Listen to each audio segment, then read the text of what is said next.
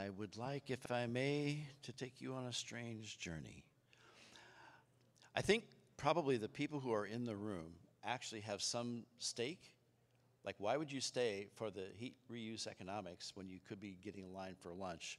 So my bet, my bet is there are people here, like you're only here and not at the other thing because you genuinely have some interest. I'd like to do something just a little bit different before I start the slides then. I'm going to ask for two favors. First, we put the slide deck together 2 months ago, and I was guessing at who would be in the room and what you'd want to know. And I don't think I guessed. So if you think you're going to have questions at the end, and we will have questions and answers at the end, I'll make sure we clean up fast enough. Tell me now, what are the questions? What did you want to make sure that we had in the heat reuse economics tool presentation that you came to hear? What do you want to make sure that I've covered? And if you don't have any questions, then you're going to be in the awkward position of being behind me in line for lunch, because then I'm done. Anyone expect to have any questions about what we've done with the heat reuse economics tool? Super. Then when we do get to the question and answer period, we're going to do something slightly different. I have questions for you. And as we go through the slides, you'll understand why. There's some things that we can't actually finish without information directly from people who are stakeholders, who actually have some idea of how these things should be done. I know a couple of the people who were in the audience had to leave to go to a different thing. We'll be in close communication on how we're going to get the data that he was expecting us to be using. I haven't used that data. So nobody's going to have any questions at the end. Is that right? Super. Let me start the slides. Let me start with a little bit of the journey. My counterpart, who is in Europe right now, he's not able to be here, Dr. Peter Terranius of Uppsala University. We've been working on this for about a month or a year, and a couple months into this, we were kind of stumped. How do you make some kind of economics for accounting of all the possible heat suppliers and all the possible heat users and make that harmonious and user-friendly? I've sat in on some other work streams, TCO, tool building exercises. For example, the one for immersion. And they've created an amazing tool. It's very, very comprehensive. But I think they're solving a little bit different problem. And I think they've solved it for someone else. I think we have to make whatever is our tool accessible to not necessarily highly skilled, trained professionals who already know everything there is to know about these economics, the heat transfers, all of these things, but probably for the people who are going to be developing the data centers and their advanced teams. So whatever we put up, we wanted to have be straightforward and simple and user-friendly. By contrast, the immersion TCO model is very, very precise, covers every possible actuality, but I can't understand it. And I've built immersion systems, and I can't use the tool. So this is going to look very simple up front because we've only showed the part that's very simple. And part of what we're going to ask at the end is where we're supposed to take it. What's going to be good for you? Part of what we studied was we went to that map that you've seen on the earlier slides. We took all that information from it, and I hesitate deliberately not calling it data, and I'll say why. And we also went to an organization that's being run by Benjamin Ott out of Stuttgart University called Bytes to Heat, and we took all of the information that they had also combined. Some of these overlapped, and you can see on the far left column. You'll get the QR code for this map later, or this chart later. Some of these points show up in bytes to heat and in the map. The bytes to heat information was taken essentially from news, right? These are not necessarily scientific studies. They're just common knowledge information. The map information was taken from the map that had been provided, but the input, in order to get people to actually give some information when they probably didn't really have precise information, were given in ranges. For example, what's your temperature out to the user? Is it 20 to 30, or is it 30 to 40? Is it above 40? What'll happen later then, if you're trying to use those series of numbers for mathematics, there's a big difference between 30 and 40. So it's not really data. Maybe it's unstructured data. So one of the things that we did in looking at all of the known cases and all of what was known about the known cases, all the structured and unstructured data, was figured out that this is going to be ridiculously complex. We probably can't do it all at one time. You can't boil the ocean. So let's map it out so that it can be done in small, composable pieces, modularly, so that the data could be submitted modularly, and so that anyone who wanted to do some contribution could do the part that they were familiar with or had access to the data, and it would all get harmonized into one system of smaller databases. And that's going to come back. I'm going to ask questions about that. Right now, these things are in a spreadsheet. This one's in Excel. But if you use spreadsheets and you use them by different brands, they don't necessarily always translate back and forth. I'm going to have to speed up just a little bit. Here's what we've done. We take basic site information, and that might include, let's go to the user. We asked the user about 6 things. I'll show you a front of the tool in a second. How much IT power is going to be available? What are the cooling methods?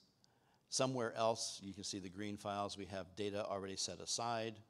These are data that we actually need contributions on. I'll show you some examples. Here's what the user's front face might look like. These are just in beta test. You saw this in the previous slides. So the inputs are based on this same information as given to us by the design team. And we've stayed within the guidelines of the design team. We're only looking from about 1 to 5 megawatts. That's another question I'm going to ask you in a couple minutes, because that might not be the range that you have. Here's a closer look. The white squares are what we asked the user to put in. How much IT power is going to be harvested? What's the temperature that you're requiring at the IT? What do you think your flow rate will be? Oh, I've lost. What happened? Hello?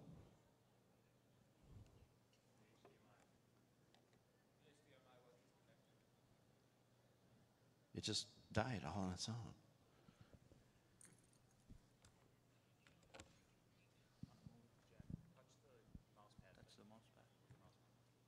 There you go. We just need a few computer experts in the room, that's all. So we give some ranges for what the flow might be at those power arrangements. We ask them to target what they think their HRE should be on an ideal day. We're going to ask what the heat exchanger approach is, and we'll recommend a flow for that. From the work the design team has done, if we know what the power is and we would kind of know what the flow is, then we know what the temperature difference is going to be from those flows. We know what the pipe size needs to be. We know what the size of the room needs to be. So from just that much information, we can really kind of ballpark what is the cost value of the piping and all its associated arrangements.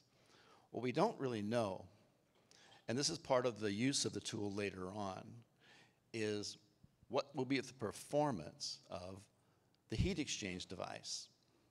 And we've put in here an example approach of 3.5 degrees C. I don't know what you're targeting. 3.5 is kind of maybe average, I don't know, but you could probably do better. If you do better, it'll be a bigger heat exchanger, it will cost more. If you do worse, it'll be a smaller heat exchanger, it'll cost less, but it will cost more to operate over the life of the system. Where do we want the balance? And from, from that much information, you can pretty much get enough ballpark information that, you know, more flow means bigger pipe, smaller flow means less. It's pretty simple from there. Simultaneously, we can do on another sheet what are the probable heat reuse effectiveness. At the bottom, we have a adjustment. Let's go a little faster now so I don't use up all my time. I'm down to 2 minutes. We know that the data center isn't on full tilt all day, every day. We know that the heat user isn't on full tilt all day, every day. So there are adjustments to be made. There are separate pages for that. What we need real data instead of marketing level data. We need operation data. We need performance data of equipment that we might be used.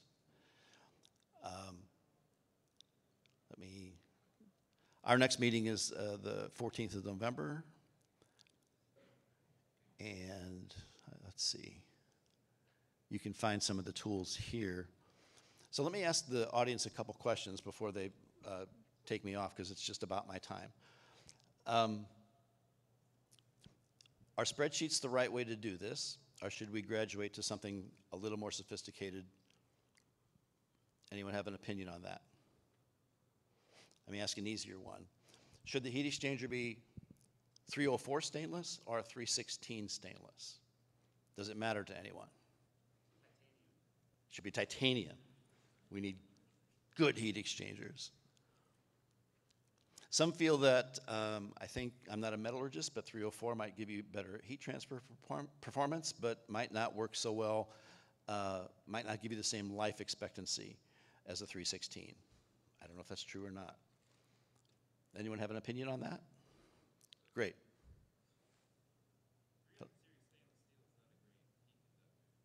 I know. So what would be the better material?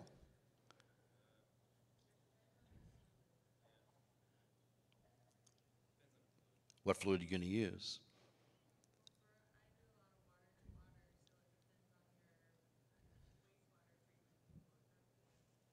So gray water, perhaps.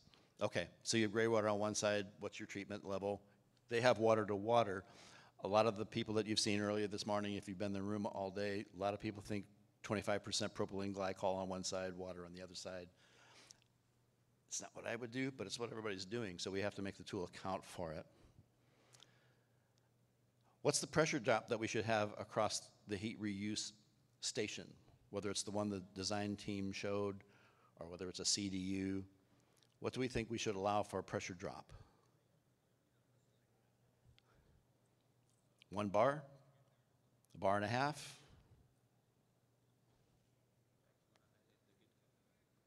Okay. I don't know if there's another.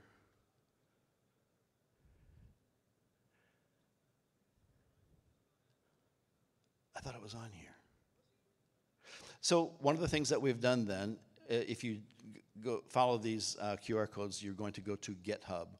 In the past, a lot of our files have been in a Google Drive, and that might not be as accessible for everyone. And it might not be as easy to contribute. But from GitHub, you know how programmers would use it. Like, you'll go to GitHub, you'll download a version of it, you'll make whatever recommendations or changes you want to do and submit that up. So that's pretty quick and easy for pretty much anyone. Anyone disagree with that? Anyone think we should not use GitHub? No. Okay. Any last questions? Any last answers? Is there anything else we can do for you in creating the economics tool?